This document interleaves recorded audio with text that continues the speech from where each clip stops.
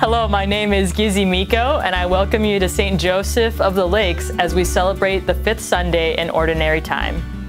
All high schoolers are invited to join us for an overnight at the Net Center in St. Paul on February 16th and 17th. This overnight retreat includes breakout sessions, speakers, and small group activities to engage and enliven faith. The cost is $50 per teen, and if you're interested in this retreat or need more information, you can contact me, Gizzy Miko.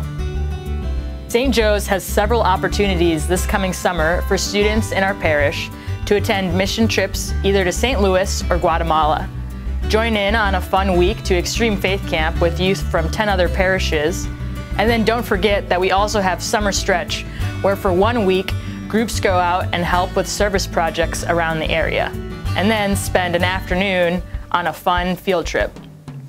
Check out these summer opportunities in our bulletin or on our website. Thank you to everyone who has returned their annual commitment card to St. Joe's. It's not too late to be part of this stewardship reflection. Additional cards are also available at the information desk for your convenience. Don't forget to stop by the book sale in the hallway off the gathering space after Mass this weekend and purchase a couple books to support Believe Guatemala. After Mass on Sunday morning, stop by the Great Hall for breakfast and take a look at a couple of Valentine gift ideas from our Fair Trade Market.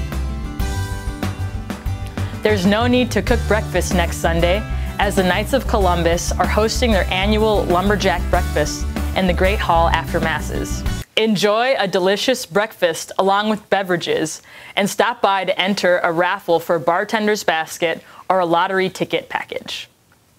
Said I'd like to know where you got the notion to rock the boat. To rock the boat, baby. Rock the boat. Tip the boat over. Rock the boat. St. Joe's Music Ministry is proud to present this year's variety show, Love Boat, An Odd Sea, written and performed by our own parishioners and staff. Voice for adventure, your mind on a new